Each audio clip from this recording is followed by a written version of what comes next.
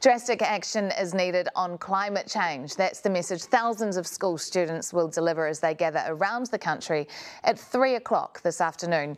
Students taking part in the annual global event have put together 5 key demands that they want actioned from politicians. School Strike for Climate Aotearoa leader Oscar Compton-Moen joins us this morning from Christchurch. Thanks for joining us, Oscar. So the timing of these strikes today, 3 o'clock, is happening after school this time around. What was the thinking behind the timing? Yeah, so we have a variety of different times around Aotearoa, but most of them are at 3 o'clock. We were thinking that this would help reduce the disruption on the school. Obviously, it's been quite disruptive the past few years, so we just want to reduce that disruption as much as possible and make sure that as many people as possible can get to the strikes. Because obviously it's a massive issue at the moment, so we just want to increase the awareness for the issue. Yeah, what kind of impact do you think it will have on numbers who turn out? Well, obviously we hope it will be a good impact. We think that it will help with getting more school students there.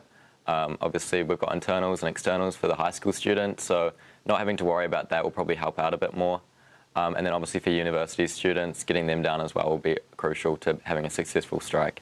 Oscar, there are 5 national goals for the strike. Among them, no new fossil fuel mining, lower the voting age to 16.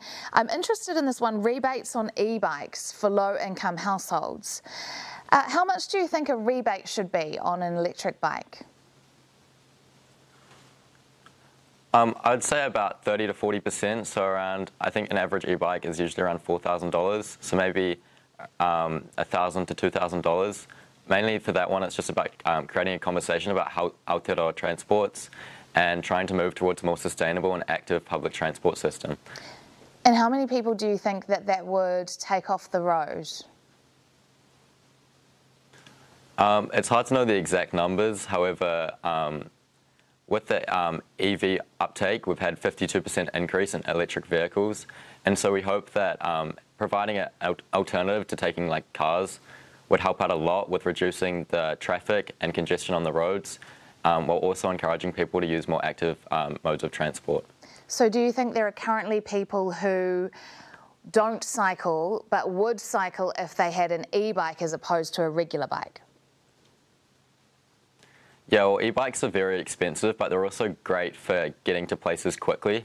For those who might live 6-7 k away, where it would otherwise take 30 minutes to cycle into work, with an e-bike you can do that a lot quicker.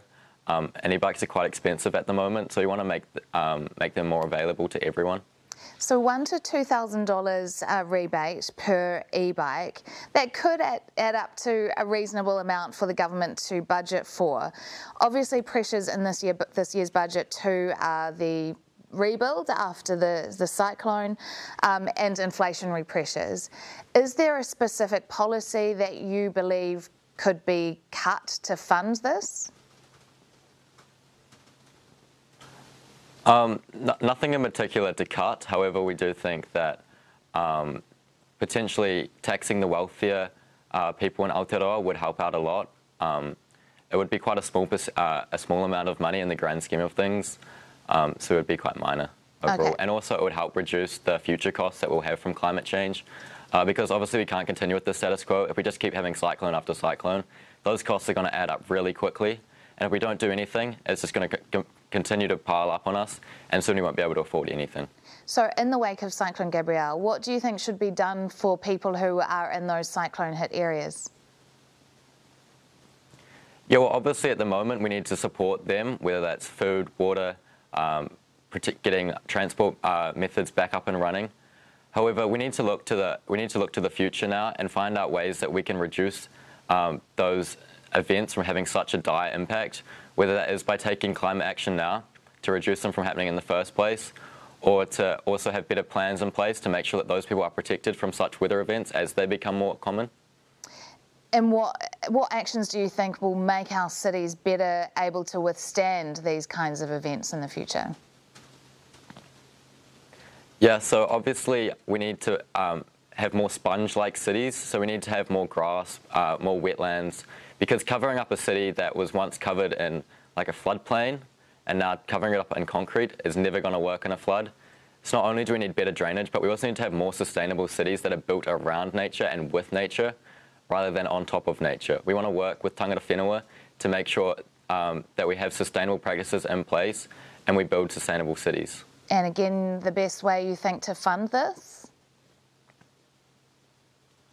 Obviously, we think that we can tax the rich or through taxing the wealthier people in Aotearoa. They're currently underrepresented in tax, so we want to increase that. But also decreasing funding on other on other projects such as massive highway upgrades that are not necessary. We do not want to continue to encourage people to keep using roads. We want to try and transfer them into more active and public methods of transport. Mm-hmm. What highway upgrades do you think aren't necessary? Nothing in particular, but just adding extra lanes onto highways is not necessary. We do not need to keep adding congestion to the cities, especially in Auckland. Adding another lane just never works. We need to have other modes of transport that work for everyone, like public transport, like the e-bikes, or other active modes of transport like walking. School Strike for Climate Aotearoa leader Oscar Compton-Moen. Oscar, thank you so much for your time this morning.